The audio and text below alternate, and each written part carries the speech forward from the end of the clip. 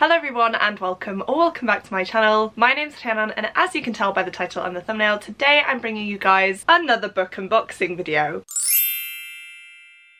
I feel like I've only just filmed a book unboxing video. That one should be live on my channel by the time this one goes up. So if you haven't seen that, I will leave it linked up above and down below. I think I unboxed 8 books in that video, and once again I do have 8 books here to unbox with you guys. Now I believe that a lot of these books are going to be pre-orders, however there might be some other books that I've bought that are just thrown in here as well. Essentially I've been collecting these parcels for the last week. I knew that a lot of them were going to be on their way, and so I did decide to hold off on opening them so that I could film this book unboxing video. I personally love watching book unboxing videos. I feel like that's the way I discover a lot of new books, so I hope you guys get something out of this one as well. And without further ado, let's dive into the unboxing. Now there isn't going to be a real order to this. I have just kind of stacked them up as I've received them, so this is going to be a surprise for me as well.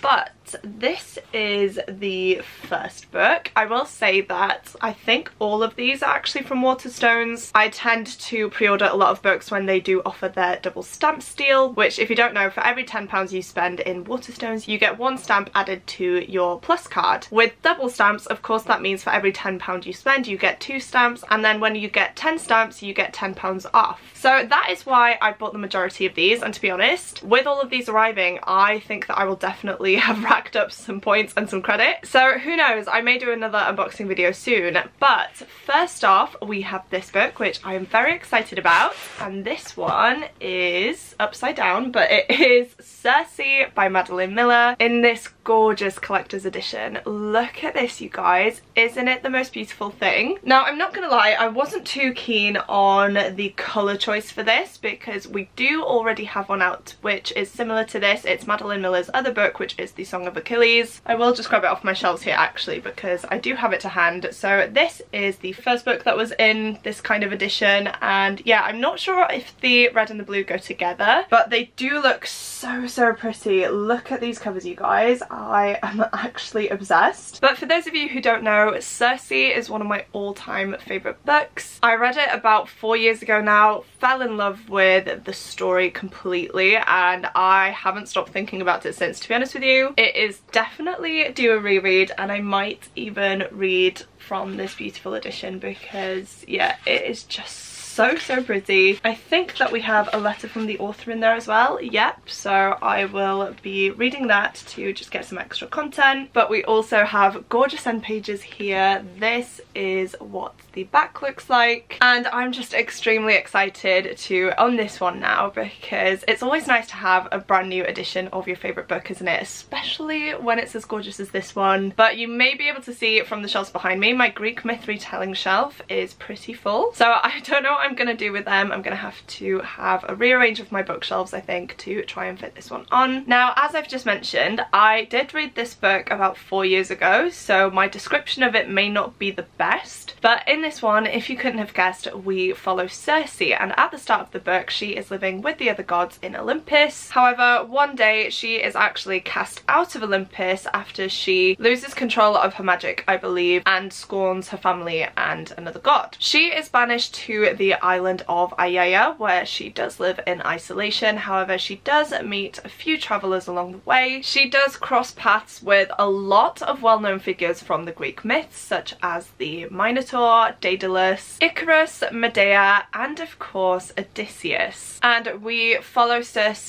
through the years as she has to kind of battle with herself because of course she is a goddess. However, she has lived amongst the humans for so long now that she does have to kind of make a decision and see whether she does belong with the gods or whether she has found her place amongst the humans. I don't want to say too much more. I feel like you really do just need to dive into this one without really knowing too much. That's how I tackled it. I listened to the audiobook for this one as well, which I would highly recommend because it is genuinely one of the most beautiful audiobooks I've ever listened to. So if you couldn't tell, I am very excited about this book. I'm so happy to have this new edition, and I would definitely encourage you guys to pick it up and give it a go if you do have some inclination to read it. Right, on to the second parcel. That one was definitely harder to open, but this is one that I'm so excited for. It is upside down, but here's a little sneak peek, and I will just take it out like this and you guys can see what it is. This one is Divine Rivals by Rebecca Ross, and this has been getting so much love recently, you guys, that I have finally given into the hype and have ordered myself a copy. Now, I am gutted that I missed out on the Fairy Loot special edition of this one. I believe it came in the YA box, which is why I didn't get my hands on it. I am not currently subscribed to their YA subscription box, and it's moments like these where I wish I was. But saying that though, the standard edition is beautiful. I absolutely love the artwork, and essentially I did buy it because of all of the hype that this has been receiving. Saying that though, I do have one of Rebecca Ross's other books, which is A River Enchanted, and I got that in an Illumicrate box, I believe, and I still haven't gotten to it, so I may do a reading vlog where I read books written by Rebecca Ross, just because I've heard that her books are so beautifully written. You get sucked into the world, you fall for the characters, and the setting as well is just one of the main things that draws people to these books. So I am genuinely sold. From what I can gather, and you'll have to bear with me on this one because I haven't actually read the book, our main character in this and her brother are extremely close, and then her brother actually goes off to fight in a war. Now, they start corresponding and sending letters to each other. However, what our main character doesn't know is that it's not actually her brother that is sending her these letters, it's her rival. Now, I'm guessing that these letters are going to be very personal and that they are both going to get closer because of that. And it just says here, an epic enemies to lovers fantasy novel filled with hope and heartbreak and the unparalleled power of love. That honestly has me sold. I believe that there's some magic in this as well, but I may be wrong. As I said, I haven't read it, but I'm desperate to get to it. I feel like this is one I might read in November, especially as the sequel is coming out in December, I believe, as well. So I'm extremely excited to own this one now. It's actually taken a while to get to me. I think I ordered it about 3 weeks ago, so very happy that it's arrived. It is not damaged in any way, and I can get to it before the end of the year. But this is such a beautiful book, so glad to own it, and I've heard nothing but good things, so hopefully I do have a good time with this one. On to the third parcel. That wasn't actually too bad. This is another pre-order, and I think, yeah, it's upside down again, but this one is Fall of Ruin and Wrath by Jennifer L. Armentrout. I am very embarrassed to say that I have never actually read a book by Jennifer L. Armentrout before. When I started watching BookTube, everyone was talking about the Lux series by this author, but unfortunately it just really wasn't for me. It was a sci-fi alien type of story, which I did almost buy myself, but I just knew that it wasn't going to be for me, so I did hold off. Jennifer L. Armentrout though has now moved into the fantasy genre. She is the author of the Blood and Ash series, which I believe is more of a fantasy romance, and is definitely a series that I'm interested in. However, this one for some reason just drew me in. I think it was definitely the cover. I love a sword on a cover, and we also had some ravens there as well. Also, I'm a sucker for blue, so this is just perfect for me. But I believe it's an adult fantasy book, and I am just going to read you the synopsis because I genuinely can't remember what this book is about. I read the synopsis as I was placing an order for books that weren't out yet, and at the time it called to me, and so now that it's here, let's find out what it's about together. It says, she survives on her intuition, he thrives on her pleasure. Long ago, the world was destroyed by gods. Only 9 cities were spared, separated by a vast wilderness teeming with monsters and unimaginable dangers. Each city is now ruled by a guardian, royals who feed on mortal pleasure. Born with an intuition that never fails, Callista knows her talents are valuable to the powerful of her world, so she lives hidden as the Baron of Archwood's courtesan. In exchange for protection, she gives him information. However, when her intuition saves a prince in dire trouble, the voice inside her blazes with warning and promise. Today he'll bring her joy, but one day he'll be her doom. When the Baron takes an interest in the prince, and the prince takes an interest in Callista, she becomes his temporary companion. However, her city simmers with rebellion. With knights and monsters at the city gates and a hungry prince in her bed, even her powerful instincts may not be enough to keep her safe. Callista must choose. Follow her intuition to safety or her heart to downfall. Doesn't that just sound amazing, you guys? I have slowly been delving into fantasy romance as a genre lately, and let me tell you, I've been having such an amazing time. So I am very excited to be getting to this one. I'm not sure how long of a series it's going to be, but knowing Jennifer L. Armentrout, I feel like it's going to be at least a trilogy, maybe even longer. It has had a lot of praise as well. We have some quotes on the back about it, which I'm not going to go into, but essentially they are all saying how amazing it is. Oh wow, we have a beautiful map in there. You guys know how much I love maps in my fantasy books, and yeah, all in all, I'm just so excited for this. I'm really glad that Past Me decided to pre-order it, and I am very excited to be getting to my first Jennifer L. Armentrout book. Right, next up, wow, these parcels are hard to open. We have another pre-order. It's another fantasy book, which is again upside down, but this one is Talon's Sister by Jen Williams. Now, Jen Williams is apparently a British fantasy award-winning author. However, I have never heard of her, I don't think, and I've never read a book by her. But this is book one of the Talon duology, which definitely piques my interest, especially as it's a duology. I'm not committing myself to buying loads of books in a new series, but the synopsis of this one sounds so complicated. I'm not sure if I want to read you it because it is genuinely so long. We have a lot of different characters in here, and so the synopsis kind of goes into what each of them are doing at the start of this book. But this is an adult political fantasy book with a lot of killing, magic, and magical creatures involved, such as griffins. Again, this has so much praise on the back. It is actually insane. So many people are saying how fantastic it is. One of them says, Talon's Sister sweeps readers into a fantasy world both delightfully familiar and brilliantly unexpected, brimming with griffins and broken warriors and forests filled with uncanny beasts. That is a quote by H.M. Long, and again, it just has me so excited to get to this book. I haven't actually heard anyone talk about this one aside from Elliot Brooks, and I watched her video about upcoming releases and immediately pre-ordered this one just because it sounded so intriguing to me. Kiwi has now made an appearance once again, so I do apologise, but this was definitely a spur of the moment pre-order. I am glad that I have it now though. It is a very small book, which is going to be a problem for me when I try and put them on my shelves. Oh my goodness, she has collected the tabs off of the books. But yeah, sorry that I'm not giving you a full in-depth synopsis of this one. It even has more praise on the front page. We have 2 maps on there as well, which will hopefully get me more familiar with the world. And yeah, I'm very happy to have pre-ordered this one as well. I feel like I am just going to dive into this one without real expectations. I do enjoy doing that in fantasy books, just because if I have some sort of preset notion of what the book is going to be or how I'm going to feel, then it does sometimes impact my enjoyment. So it's definitely going to be fun diving into a new series, meeting new characters, and finding out what is actually going on in here as well. Right, so this is the halfway point, so we have 4 more boxes to open, and this is the first one that I've failed to open. Oh no, I've lost the tab as well. Let me try this way. There we go, that was a bit better. But you can't actually get a sneak peek of this one, so let me take it out. Wow, that was a struggle. But this one is Herc by Phoenicia Rogerson. This, if you couldn't tell, is a Hercules inspired book, which I am so excited for. This just said, this should be the story of Hercules, his 12 labours, his endless adventures. Everyone's favourite hero, right?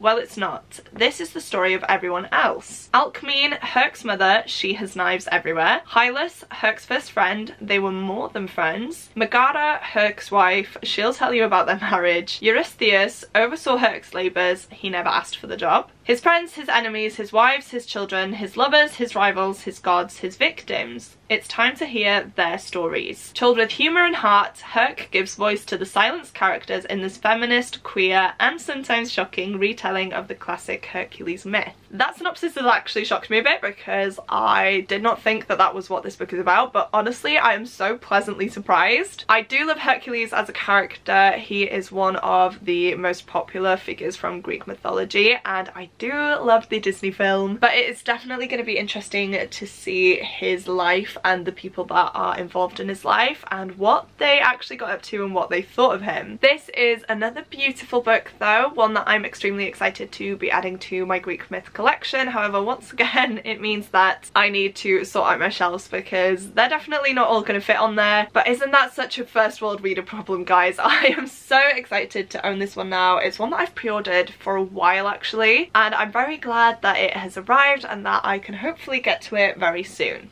Next up we have a thinner parcel, which again I'm actually struggling to open.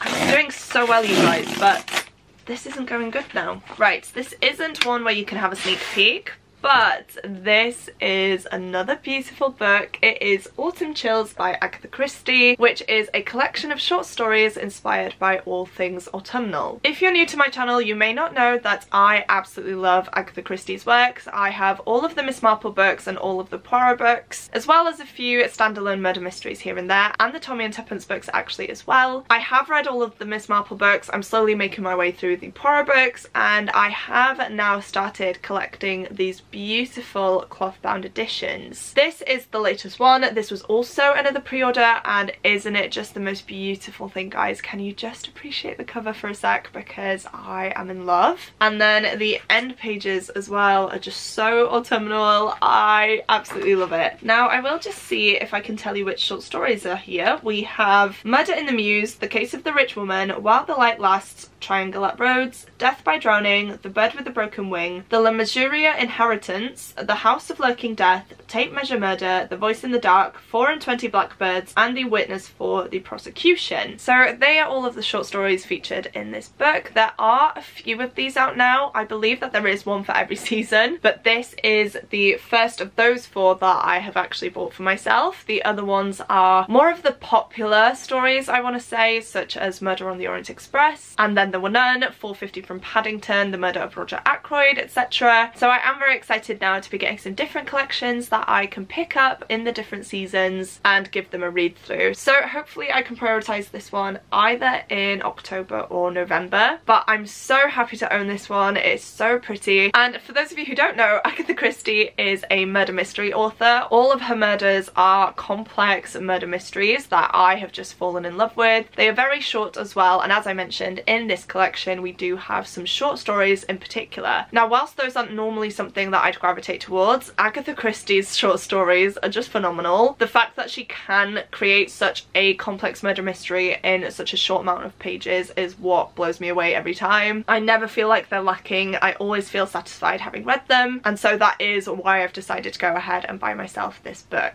We've reached the penultimate package, you guys, and can you guys tell what it is just from these sprayed edges alone? I feel like most of you guys will be able to if you're from the UK, but this one is wedged in there extremely tightly. But this one is The Last Devil to Die by Richard Osman, which is the next book in the Thursday Murder Club series. Now I'm very embarrassed to say that this is a series that I haven't yet started, and this is book 4. The premise of this series is something that I'm just drawn to, and I think that I'm actually scared of the hype for this series. I'm so scared that I'm not going to enjoy it as much as everyone else, and so I think that is why I've been putting it off for so long. I feel like every time I've hauled one of these books I'm like, I'm definitely going to read them this year. I'm going to prioritise them. I'm hoping to get to them in November, and then I never do. So I can't guarantee you a time when I will read these books, but I am very excited to be adding the next one to my collection. I do have all of them in hardcover, which is why I did decide to go ahead and pre-order this one, and this is the Waterstones exclusive edition with the gorgeous stenciled edges, which you guys know I couldn't refuse. So yes, this is the newest one. In this series, I believe that we're following 4 older main characters. They meet up with each other once every week in order to discuss some old true crime cases, and then one day a murder actually happens on their doorstep, and so they band together to try and figure out what happened and solve the case. Now I have mentioned previously that I really do love my Agatha Christie books, especially Miss Marple, as she is also an older woman who manages to solve all of these different murders. I feel like older characters are always so fun to follow because people underestimate them, they tend to overlook them, but they are some of the most important people in an investigation, especially in a small town such as this one and St. Mary Mead. So I do feel like I am gonna like these books. I'm just so scared to actually dive into this series. So if you read these books and want me to as well, please do let me know in the comments, because maybe seeing you guys hype these will kind of push me to read them. But either way, this is the next book. I'm very happy to add it to my collection, and when I do get to it, I will have this beautiful edition as well. Now we've finally made it to the last book, and this one is pretty heavy, guys, so I don't know what it could be. Let's see if I can open it first. Yes, I can. And oh my gosh, I actually forgot about this one, but we have saved the best to last, I think. Oh my goodness. Guys, I am genuinely gobsmacked right now. This is the newest edition of The Hobbit, and I'm just going to take it out of the plastic because I can't quite show you with the glare, but this is beautiful. So I'll be right back. Right, I've taken the packaging off, guys, and I can't stop staring at this. This is honestly one of the most beautiful books. So this is the front cover for you guys. This is what the spine looks like, and then the star of the show, if I turn you round, are these stenciled edges. Look at these, you guys. We have the dwarven runes on there, which I am absolutely obsessed with. Now, on the ones for the Lord of the Rings we had Elvish text, so I really do like that they've gone a different route with this one. But what I actually love is that in this unboxing I have shown you two new editions of two of my favourite books, which is The Hobbit and of course Circe. You guys know how much I love The Hobbit. I don't think I need to go into how much of an impact this book has had on my life, but it is one of the things that's got me through some of the worst times ever. This story in particular, and of course the Lord of the Rings films. I can never thank Tolkien and Peter Jackson enough for bringing this world to life, because it has got me through so many dark moments in my life and also so many happy moments as well. This book is such a comfort book for me. I turn to it every time I am feeling a little down, or every time I just want a fun fantasy adventure to dive into, because it has everything that you could ever want. Of course, I am so familiar with these characters now, the world, the setting, everything like that, and I think it is that familiarity that is just such a comfort. Okay, we have some extra little bits in here which I will look at in a second, but this is actually the new illustrated version, and I believe that it includes illustrations by Tolkien himself. Yes, it says illustrated by the author on there, which I feel like is just going to be even more magical. Let me just try and go through some of this to show you guys. So we have some kind of basic illustrations there of the Lonely Mountain and Bag End. Wow, okay. We have the Elven King's Gates there. Wow, we have the Forest River. So for those of you who have read this book or have seen the film, that is when they go into the barrels and make their way down to Lake Town. We then have a sketch of Lake Town, which again is just beautiful, and I cannot wait to read this edition. So we have the front door of the Dwarven Stronghold as well.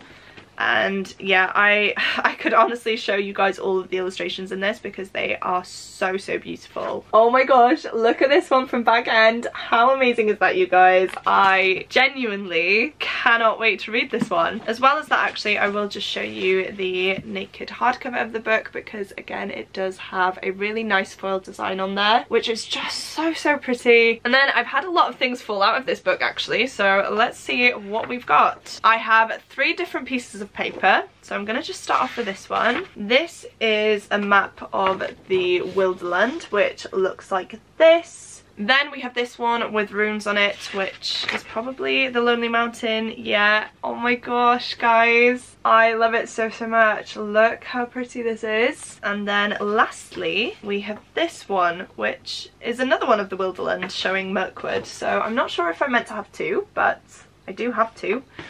Are they exactly the same?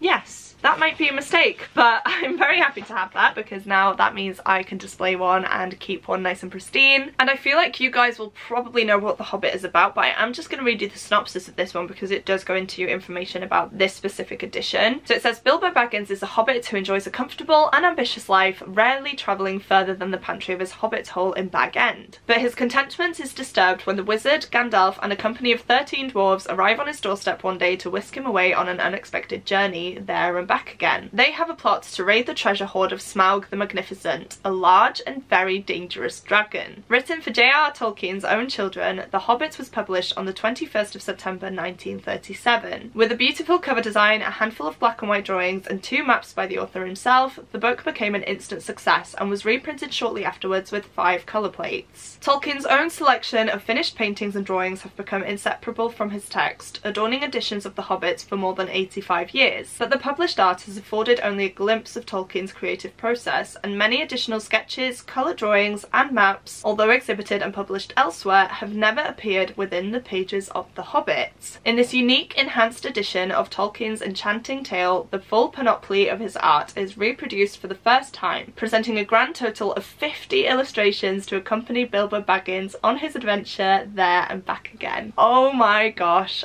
I'm so excited for this. It is actually due a reread, so I will be listening to the audiobook as I normally do, but I will be reading along physically just so that I can see all of the illustrations. I feel like that is one of the most beautiful things about these books, is that we have so many things to go alongside the story, such as the maps and the illustrations, that really do help bring this world to life. I am going to stop talking about this one now though, because I feel like I could go on for a while. I probably have, so I'm sorry about that, but I'm just so excited about this edition. It is genuinely one of the most beautiful books ever, and I'm so happy that past me decided to pre-order it, because again, this is one that I've had pre-ordered for months, and so to finally have it, to see it in person, is just beautiful. And yeah, I'm so happy that I decided to buy it. And there we have it, you guys. These are all of the books from today's unboxing. I am genuinely excited for each and every single one of these books. I am so happy that I decided to pre-order them, except for Divine Rivals, of course. That was the only non-pre-order book in here. But yeah, I've had an amazing selection of books. I've also had a lot of stamps put onto my Waterstones card as well. So all in all, it's a fantastic day, you guys. And yeah, I'm just obsessed with all of these books, and I cannot wait to read them and share my thoughts on them with you guys. If you have made it this far through into the video and would like to let me know that you're still here, please go ahead and leave me a mountain emoji down below. How could I not choose that when one of the main settings in The Hobbit is the Misty Mountains? I feel like it is such a perfect emoji to encapsulate this video because of how excited I got receiving this book. So if you don't have anything in particular that you would like to say, but you would like to let me know that you're still here, please go ahead and do that now. As well as that, please don't forget to click the like button if you like this video, and the subscribe button if you'd like to see more content from me. But that is it for me today, guys. Thank you once again for watching. It truly does mean the world to me, and I will see you soon in my next video. Goodbye!